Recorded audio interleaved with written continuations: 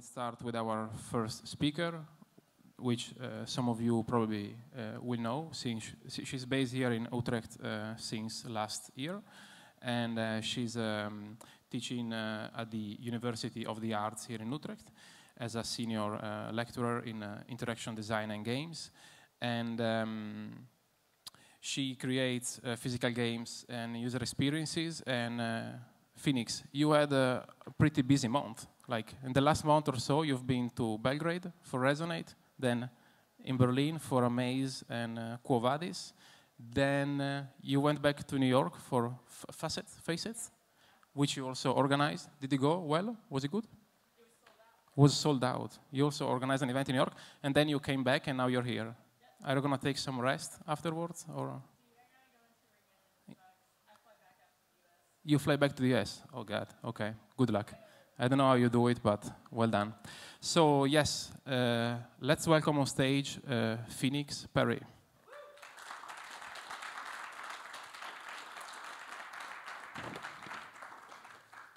Advancing my slides for me. Yes. Yeah. Go back one. Sorry. Hi, everybody. I'm Phoenix Perry. And I want to start my talk by saying a few things that I think are really important that every speaker says. First of all, anyone in this room, yeah, this is why I wanted the headset mic. All right. So that's probably too loud. That good? Bueller. All right. Okay. So those who got it, high five. All right. So anyone in this room who's interested in doing what I can do, you can absolutely end up here. I didn't do anything really particularly special to be here. I just continued doing what I loved for years, and eventually other people began to believe it was relevant. So if you have a passion that you're into and you have something you really care about, I'm going to recommend now that you never give up on that idea, and that even when you're poor and it seems like there's nowhere to go forward, I absolutely want to encourage you to continue to invest in your dreams. Okay, next up. All right, so I own a game studio called Dozen Eyes Games. We have been working on a title in our spare time for the last 2.5 years called Crystallon, which is getting ever so slowly closer to being released for PlayStation Vita, and it's a match 3 puzzle game. We also take on a lot of work to feed ourselves. I just released a game with my partner, Ben Johnson, and it's called Choosing My Way, and we made it in conjunction with the United States State Department to help political refugees adjust to life in the United States. We also have a client called the New York Historical Society, and we build many, way too many interactives for them. My most exciting project this year with them is I'm remaking Tennis for Two, which some of you may know as the predecessor for Pong. Which I think is awesome. It makes me crack up. We're making this like awesome. I got to go to Brookhaven and see it, which was very exciting. But we're remaking it in Unity with a 4,000 pixel display. And it was originally on an oscilloscope and like yay big. It's pretty hilarious. So anyway, I also run an organization that has been incredibly successful in the New York City area called Code Liberation Foundation. We've taught now well over 1,000 women to program between the ages of 6 and 16. We have a high school program, which has been doing fairly well. And we made inclusivity a mandate in our organization. So when I originally founded it, I looked for women who maybe didn't know how to program very well and showed interest, or were from interesting backgrounds. And together we founded an organization that I'm pretty positive at this point has radically helped reshape the games community in New York. This is an organization that I have a tremendous passion for, and as a mentor, I've done my best to not actually run it, which might sound funny, but it's really important if you're a leader in the field to allow others to step out and take that role who are younger and maybe a little less experienced, because they will rise to the occasion. This is an organization that I want to see here in Holland, and I'm looking for young women who are interested. Dop showed up to the one event I did try and run. We had 6 people there, 7. It made me very sad, but we need more ladies. So this is a class I ran for physical games at NYC Resistor, which is a hacker space I'm a friend of.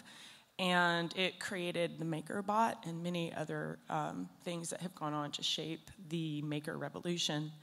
I made a one-button game with a group of women. We also ran a game jam called Bossed Up, which is one of my favorite game jams we've ever run. Nina Freeman led that up. And Nicki Minaj was our inspiration. There's a YouTube video of her getting really angry about being called a bitch for taking control in a situation. And she talks about how when Lil Wayne does it, he's bossed up, but when she did it, she was a bitch. And I think that was a really important thing. And we chose that because it gave young women a chance to make a game about empowerment. This is just a shot of our high school classes. We run 3 to 4 lady jams every year. We've worked with organizations like Black Girls Code, and every time we manage to teach about 50 or 60 young African-American women how to program, which is really exciting.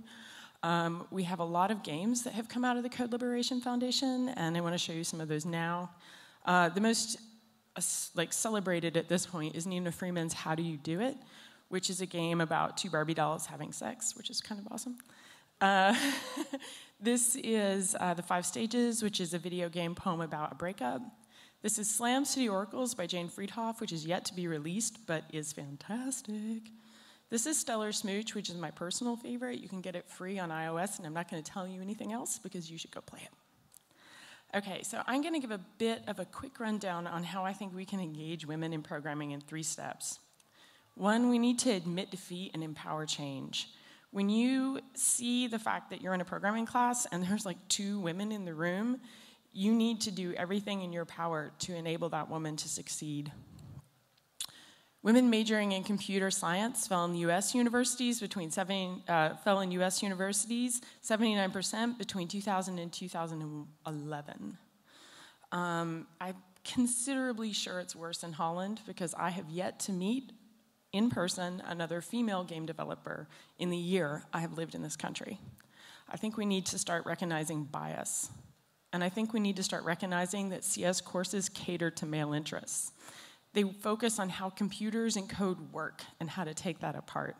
And I think we need to really reintroduce code as a way to create. Which one of these 2 classes would you rather take? A computer science 101 in C++ class? Or creative approaches to problem solving in science and engineering using Python? I think I'd rather be in B. Word creative in there makes me 10 times more interested, right? So I think it's time that we declare death to the programmer. This needs to go. There's no reason for this. There's no reason that we need to do code push-ups and talk about how hard programming is. Because what happens is when young women come into the field, they're driven away. And we need to recognize that that's happening, and we need to leave no coder behind. So I think it's time that we integrate the creative and the technical. And we present computation as an introduction to the creative arts and to problem solving. And this is why I believe that. I believe programming is a political act. And I believe we're at the naissance and at the very beginning of what programming is going to become in the next 200 years, 300 years, 1,000 years. And these ideas that are getting born right now and getting adopted are fundamentally important to the future of humanity. The structure they take will be built upon, and it will become the bedrock going forward. If you doubt what I'm saying, all you have to do is look at the Unix programming language and how it's now running the backbone of the internet. And I don't think that was ever what it was designed for or meant for. But once one of these things becomes adopted, additional technologies get built upon it, and so on and so on and so forth, all of a sudden you have the fact that functional programming is actually part of now how I think we think about code computationally. So in my opinion, programming and code can be open, and ideas should benefit us all. I kind of am the Nikola Tesla of programming, in that I believe that programming, when it's just for the few or the elite, is a useless endeavor. You should see the difference in the ideas created by Rattle Perlman and her tree structure behind the internet, and in Donna Bailey's centipede controller. For those of you who don't know, without Rattle Perlman, you wouldn't have the internet. She developed the non-hierarchical distributed network that you use to connect to servers. So now I'm going to switch focus and talk a little bit about my research. So I believe oh, this is the uncorrected version of my slides. High five, this will be fun. So, oh, that means this is my Amaze talk, not my Resonate one. That's fine. So I believe in experience, embodiment, and ecology. And I call those the 3Es. And I'm going to talk a little bit how I got here and how I ended up on this journey. So I started with the same experience all of you did. I started with having a love for video games as a child and seeing them as something that gave me a voice and a way to like contribute to the world. And I wanted to be a video game designer because that's awesome. It was either that or astronaut. Astronaut was out of the picture when my vision went, so, well, now I'm here. So anyway, this is the very first machine I programmed on. For real. This is the VT100. This is a command line Unix-driven networked hub. In some ways, I think we'll go back to this, and your computer will become less and less about storing files on your own machine and maybe storing them in the network, like where we started. I don't know, just a thought. So to me, I believe in this as an anachronistic interface, as I've decided to call it. And the reason I believe that is keyboards like this with really horrible human-computer interaction factors allowed me to really destroy my body. And I ended up with a case of what can only be called crippling carpal tunnel. In 1998 and 9 and 2000, I was a developer in Silicon Valley. And I was one of the original .com people. And I really did think, okay, this is it. I'm about to get wildly wealthy. I need to do nothing. I just need to cash out these next couple years. And I ate junk food. I slept under my desk and developed a whole host of terrible user interface practices. And what that let me do is forget and destroy my body. And at some point, I had to be faced with the fact that I could no longer brush my teeth, I could no longer comb my hair, my boyfriend had to take out the trash because I could no longer lift the bag, and I started having to spend 15 hours a week in physical therapy. Over the period of 4 years, I probably spent hundreds of hours rebuilding my body. And all of this because the interface I had originally used was modeled on a typewriter. So why do we do that? Why do we bolt a typewriter onto a nonlinear distributed system? And to me, all of a sudden I was encountering my body as this like alien that I had never ever encountered before. I was like, oh my God, what's going on here? Because I didn't have control of it. And if you've ever not had control of your body, you begin to realize just how foreign and outside of it you feel. And at that point, I began to experience emotions through my physical therapy that had nothing to do with what was actually going on in my life. And I began to observe that my emotions were actually not triggered by my cognitive self. They were triggered by some other second part of myself, some ghost in the machine. And I began to think of the body as a technological material that I was super unfamiliar with. And for me, the body is the most interesting intersection for tech. And the potential interactions we're overlooking are amazing. And they're probably lurking in our neurobiology, cross-modal interactions such as synesthesia and embodied cognition. So I'm going to propose something today that is pretty radical and pretty crazy. In fact, I was really afraid to say it until after I left NYU. And even then, when I was back and I said it at Game Center at Facets, I had a mild panic attack.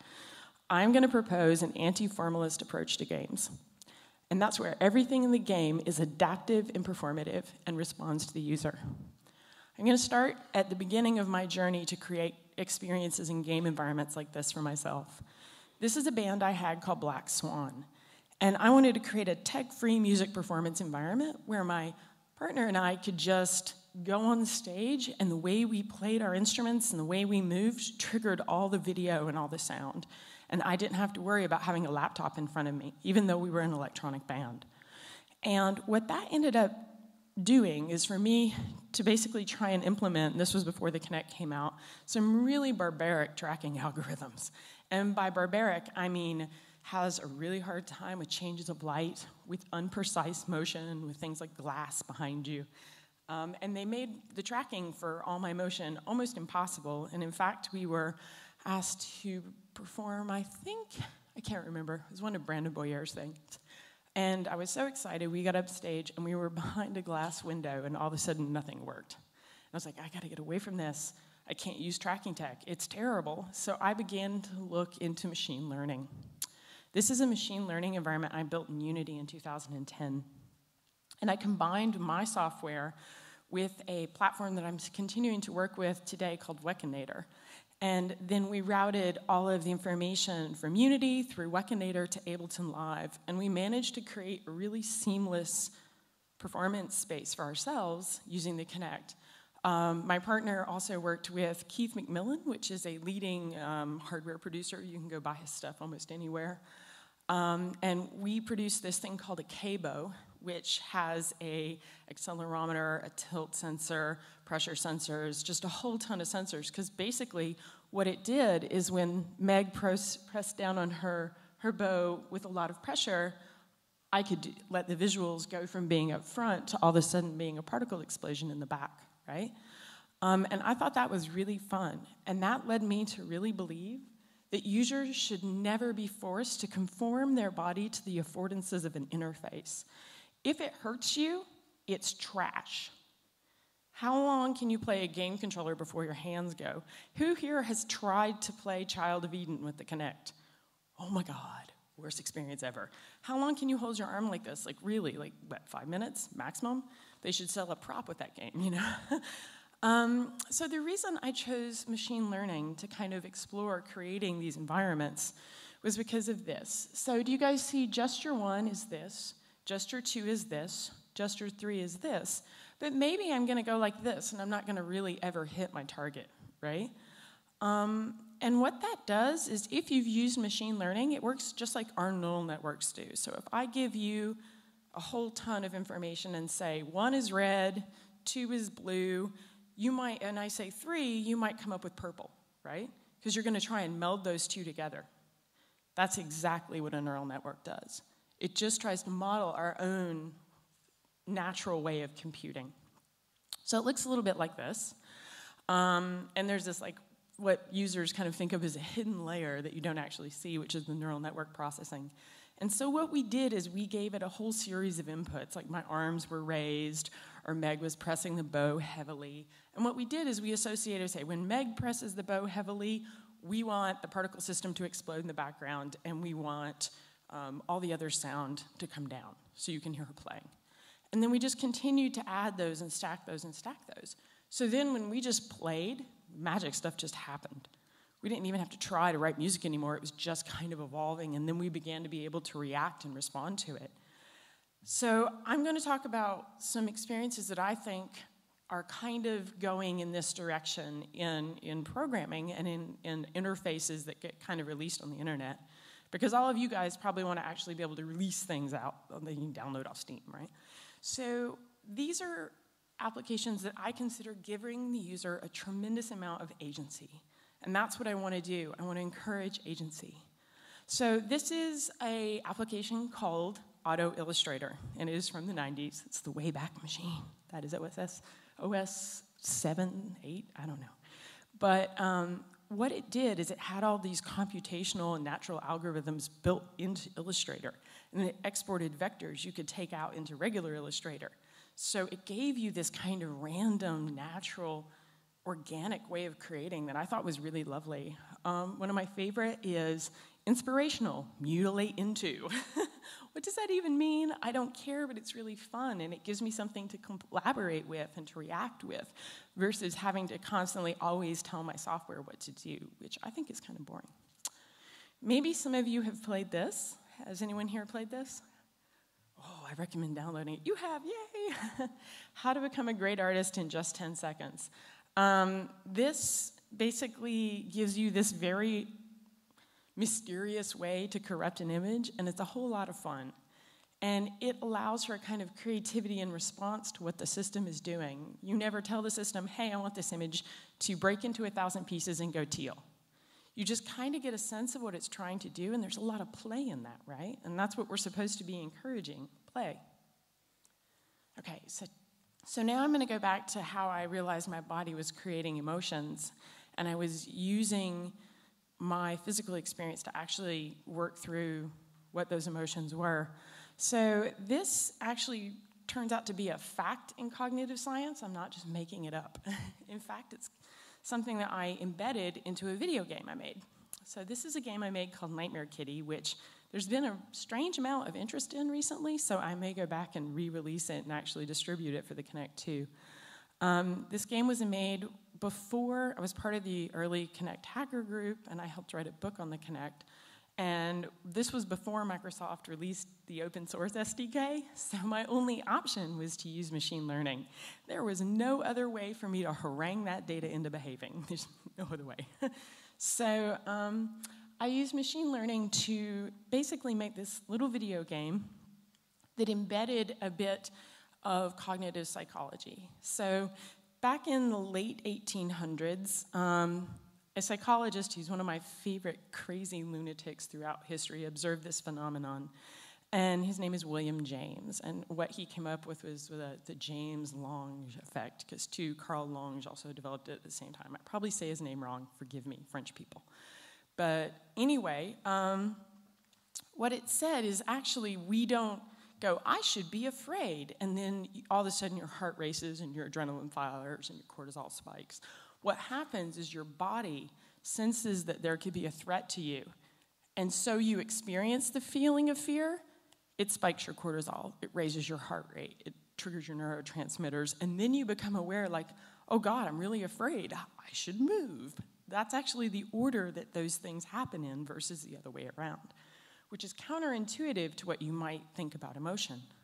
Turns out this is true for other emotions other than fear. So I decided to work with fear in children, and the reason I did is because I believe that when you're a little kid, you're afraid a lot. In fact, when I was little, I remember being afraid about 75 to 85% of the time, depending on how dark it was. So I decided to make a very dark video game that allowed children to use this idea called power posing.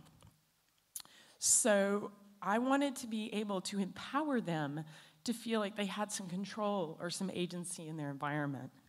So I embodied the interaction in their physical form, in the way they had to hold and move their own bodies. So this kind of idea of power posing goes on to be this kind of fact that you can actually trigger emotion through your physiology. So I wanted to get to this slide. So this is what these look like. So these are this great study that came out by a couple of professors, Carney, Cuddy, and Yap. And the paper is called Brief Nonverbal Displays of Neuroendocrine Levels and Risk Tolerance.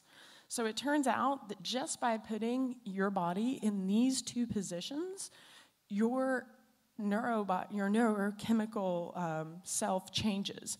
In fact, the bottom one causes your mind and your body to release cortisol, which is really interesting. It raises your stress hormones, and it also causes your heart rate to slightly accelerate.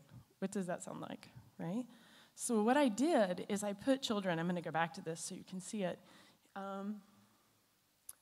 in that position. So they would begin to encounter that. But then I gave them the ability to rapidly stand up by popping the little kitties that landed.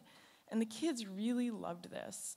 In fact, it won 2 blue ribbons at Maker Faire and had a constant line. And it was my first hint that maybe I was going in the right direction with this stuff.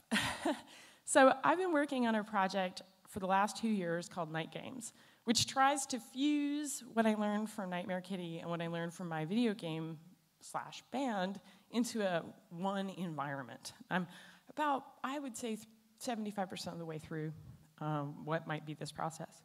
So the first thing I did was use the PlayStation Move, and I happened to work in the same lab as Doug Wilson, so I had all these moves just sitting around, and it turns out that they're just full of sensors that Doug was not leveraging, like heat sensors and gyroscopes and accelerometers and lighting, and he's using a few but not all of these. So I thought to myself, well, that's a bunch of cheap hardware, and it's free, and it's here. I will just make a game with it. So what I did is I split a series of sounds for a kind of rhythmic track onto these PlayStation Moves and gave them to children. And I also had a monster, because children, yay, monsters, right? What I learned from Nightmare Kitty. And I encouraged them to dance around and make music together. And I have a video, my favorite video of it actually, is a drum corps showed up and played it much better than children ever did. So I'm going to show you a little video of that really quick.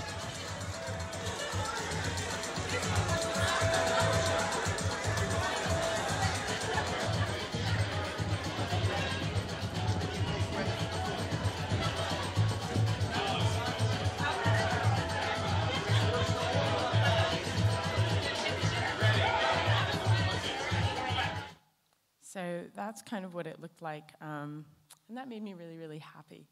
And I was like, well, I want to keep, and some of my slides are about to be cut off here for a sec, so I apologize. They put me on a much smaller display than I was at Umaze. So.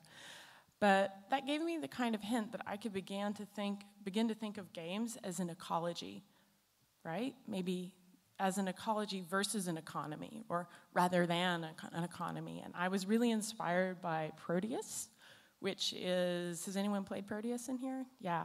There are no rules, you're free to roam around in this environment, and you experience this soundscape.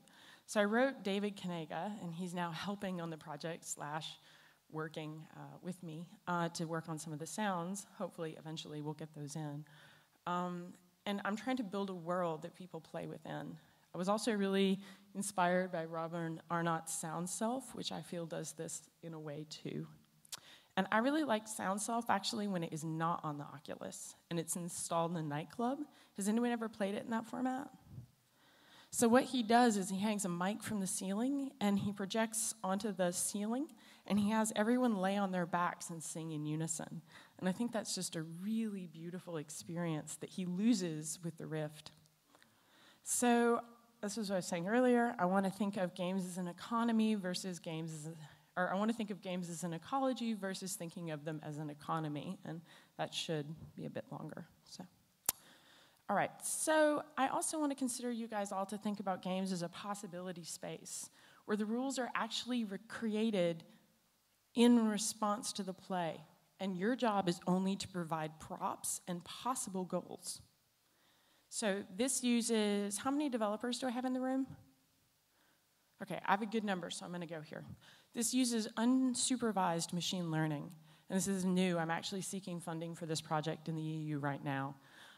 Before, the kind of machine learning I was using was called supervised learning, and that's where you give something a set of inputs and you tell it what the outputs should be.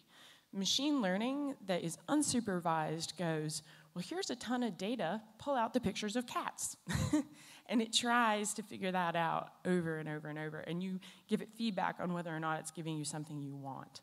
And to me, that feels a lot more like the creative software I was seeing earlier, right?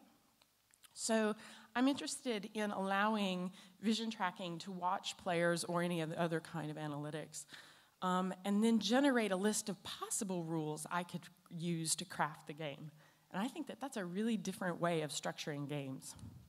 And to me, what this does is it puts the affordance in the world, and it allows there to be an ecological approach to play where systems can learn to adapt. And it allows players to evolve the rules of play as their experience unfolds, right? And it creates an empowered, agency-driven environment. And when I realized that this is what I had been doing, I realized that experience plus embodiment plus ecological approach to design can equal player empowerment. And at this point, I began to realize that my feminism and my politics were heavily connected to the kinds of systems I'd been creating in games. All along the way, I have been encouraging people to use expanded systems, because if we limit systems, we train players to think in limited ways. So now I'm going to give you a peek at the second version of Night Games, which is evolving from the PlayStation Move format to build a physical world. So this is a prototype. I made it in literally 2 days, but it was the first time I tried to get people to play together with a set of sensors, and I rewarded them for playing together, I guess would be the way to say that. So let's see, am I going to be able to start this? Let's see. How about that? Yeah. The best is like so as they play, the pitch goes up higher, and they can kind of make rhythm together using HEMA bike flashlights. One oscillator, basically. It's one oscillator right now. And it's adding up. Like, so if 3 people shine on the sensors, then they're gonna get it. We built it in 2 days. Yeah, literally. But that's a cool thing because it's like you. So that's the project I'm working on now. So we modeled this world with a rather ambitious notion of what we could build in an installation. So that's it with lights off, that's it with lights on. And then what I did is I attempted to map the sounds to the height of the interaction. So the lower sounds are the ones for the hut. The next higher sounds are actually the human voice. Then the tree, then the stars, and I tried to map the interaction to the positioning. So the cool thing with this is the clouds just look like a muted out piece, but the truth is I'm analyzing the human voice, and then later I'm generating a higher pitch on top of that. So these were what our clouds looked like in notebook paper form. We tried to assemble them like this. It was surprisingly easy and deceptive. Then we laser cut them, and it took 2 days to assemble them at scale. So here's, or about a day and a half. So this poor woman, thankfully, whoever she is, sat there folding paper. Then the hut, we decided to paint sensors onto the inside of the hut so users could use proximity and touch to kind of play and touch them. So I used Bare conductive paint, which I highly encourage, if those of you who make physical games in this room, to check out the Bare board. Stable, well-supported, and the documentation doesn't make me angry. However, no forums, which does make me angry, but they promise me they're working on it. So this is kind of what the dome started looking like as we got it all assembled. And then I decided to make a rock because I didn't want to use the PlayStation Move experience entirely. I wanted to give something people they could shake. This is the HKU Ultimaker, which I resurrected from the dead. Let me take it home and fix it. And we made this lovely rock. And I decided to make it out of Dago filament because why would you not? And then I decided to light it from the inside and give a vibration sensor and accelerometer sensor. So now you can see that we worked also to, when we printed it, we tried to get the diamond shape to mirror all the way through the installation. So this is the tree, part 1, part 2. These are the box we made. We decided to make custom cat enclosures because why not? This is my partner, Adele Lynn, who I could never have done this without. Assembling it with I think she's got this, oh God, how it was. This woman can boss a power saw. And we showed it at Maze. And we assembled it in the real world. So it came together okay. We learned a really powerful lesson, which I want to share with everyone here. If you want to use conductive paint, it's got a little bit of sensitivity to say, oh, humidity. So in the morning, our sensors worked great, but by the evening, not so much, if at all. So I have some tactics now for fixing that, which made me kind of sad. But live and learn, live and learn. So this is kind of what it looked like. You can see the sensors in this one. And that was the whole thing in the daylight, which isn't that tent heinous? They didn't tell us they were going to put us outside at the last minute. I was like, it's a terrible, ugly tent. But whatever. So anyway, I am at Phoenix Perry. And you can find me at contact@phoenixperry.com. That be it.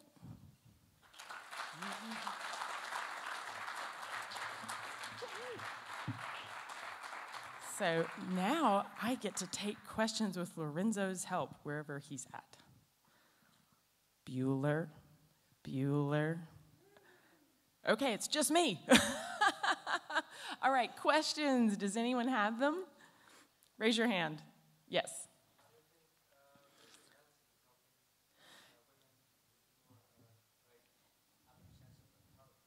Yeah, I think that's a really interesting question. And there's a lot of games that could be built to explore empathy with virtual reality.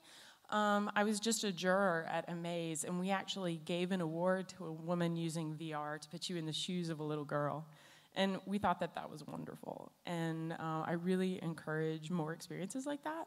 I think that A Perfect Woman is also a really good not VR version of that. And the more we can give ourselves every different possible kind of body, the more we'll learn to connect with our fellow human. Next.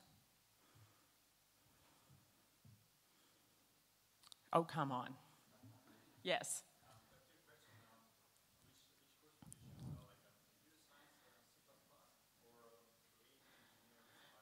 I can tell you which one had 3% female enrollment and which one had 50% female enrollment.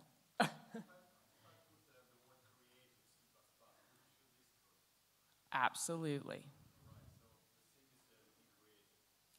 Yeah, because it tells me that I'll be able to make something. And for women, I think that the ability to create is just hardwired into us, which is why so many of the original innovations in computer science were done by women. We love building things. We just don't like taking things apart and analyzing them as much, particularly when we're younger. And I think the reason you guys have such a bias here in Holland is at 12 years old, they ask you to choose. And that's particularly when women are becoming aware of themselves, and particularly when they want to find out who they are and share their story and connect. And that's when guys are still in that kind of a bit younger mindset. And I think they need to work on that. I think if they'd ask even 5 or 6 years later, things would change. Yes?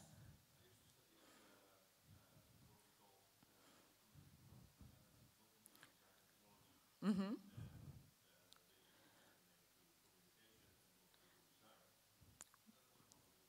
Yeah, more women enroll. I mean, it's a subtle thing, and bias is subtle and nuanced and deep, and it's one way we can address it. But I think that, you know, gender is codified and performative. I think even that has a lot of flexibility. I think if we started really tapping into gender bias, like at a much younger age and not showing girls Barbies and stuff, they may develop psychologically different, and we may have a completely different kind of answer there. My solution is kind of a hack to an already busted system. Anyone else? Yeah, go ahead.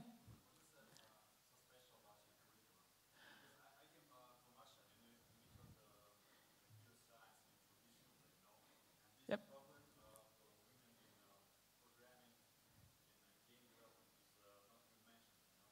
Yep. That got me here, or that helps me encourage women to program? Which one of those two do you want? Oh, the code liberation stuff. Yeah. Yeah, that was actually a surprising success with very little, all on intuition. I went through a traditional, I have an engineering background. I was always really cool to be the only lady in the room. That's fine, whatever, I don't care. Who cares? It's not about why I'm here, right? But then one day I realized that I had fought really, really hard. And as I had moved forward in my career, I'd watched a lot of men around me get promoted, and none of the women. And I began to realize, oh, Jesus, Houston, we have a problem. So what I decided to do, and the reason I did it, was because I got kicked in the teeth so many times, down to the point where it came down to me and one other person. I also did a lot of design, because I love design. I'm an equally skilled robot, which doesn't happen. When I switched from development, when my arm was so fucked up, I could still draw. So I was able to use my left hand. And it became a heavily awarded designer. I have a Kean award, 3 Webbies. But one of them's from development, the other 2 are from design. But yeah, my hands were so whacked out that I ended up designing. Anyway, long story short, it came down to me and I don't even know if I can say this. It came down to me and one other person to lead the creative team from one of my absolute favorite video games. The client, who actually was 1 layer removed from the game company, chose the man and apologized to me and said, we just feel his creative will connect more with a male audience. This is a game that's got at least 50-50 players, if not skewing towards being more female because it's got a female protagonist. So like when that happens, when you're straight out told it's not your skill, but it's your gender, and that's why you're not getting a job, that's a big problem, and that's a problem we need to deal with. So for me, with the Code Liberation Foundation, it was kind of luck. I decided to try and find younger women who I could stop what happened to me from happening to them. So I used all of my connections, all of my industry profile, and all of my skill as an educator to raise them up and basically turn them into really serious developers. They all now work as developers in the field. And then I was able to use them as like a tract mode for younger women and other women, because when they saw examples, other people came out. Also, our classes assume 0 knowledge. They're like, hey, are you interested in programming but have no prior knowledge? Does math scare the ever-loving bejesus out of you? Did you have an interest in maybe making something? Well, let's just show you how to do that. And that actually helped a lot because it took a lot of the fear out of it. So I think that that was a big part of it. Any other questions? Yep. So the part we thought really spoke the most to me was when you were talking about this embodied cognition. Yeah, that's my thing. I like how you played around with the power poses, like compared to yourself and stuff in psychology, in terms of ways in which you can change your emotional state. Yep. And I was really curious about other forms of biofeedback because you talked Yeah, about heart for sure. rate, and there are lots of people that are working with using heart rate monitors. I'm curious if you've cut your teeth on that at all. Yeah. How that is, and just sort of your general experience with using biofeedback and actual physio data, not just movement tracking, which is what you're showcasing. So my experience is the reason Nightmare Kitty actually had a heart rate monitor, but I had a really hard time getting enough people to let them like strap it on them. And at some point, just to be able to get players in and out of the game, I removed it. And I find it really good for like lab settings, but we still don't have a device that makes it really applicable to like wide scale adoption. So we're just like at the naissance of that. So I'm doing my PhD now at Utrecht University, and I'm doing it in computer science with a focus on tactile and audio feedback for headless interfaces. So, and headless games. So that means games without monitors, screens. So it's all the information of the game is fed back through touch and sound. And my hope is to answer some questions that like, at what point are we able to perceive touch data? At what point does that data overwhelm because we only have so much neural processing? How long does it take to cognitively remap our neural processing if we play under these conditions? Like, those are all questions that I decided to answer, which is why I'm pursuing it as a PhD, because it's fascinating. Anyone else? Okay. Anybody else want the mic? Who has a new game out? Lorenzo is back. You're back. Can you not find them? Did you find them? You tweeted? Is he in the room? Okay, I'm just waiting for you, dude. We have time? We have time? We have 10 minutes? Okay, who has a new game out? No one. Come on, you have a title you want to promote. I know it. I know. I have like 10 minutes and I have nothing to say. All right, Lorenzo. Okay, all right. Okay, yep.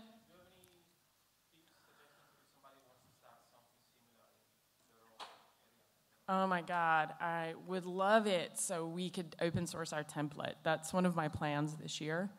Do what I did, find women who are younger, who maybe don't have the experience, get one person who has good connections, and mash them together. And make sure each one of those girls is from a radically different environment with over 2,000 to 3,000 Twitter followers. That's my advice.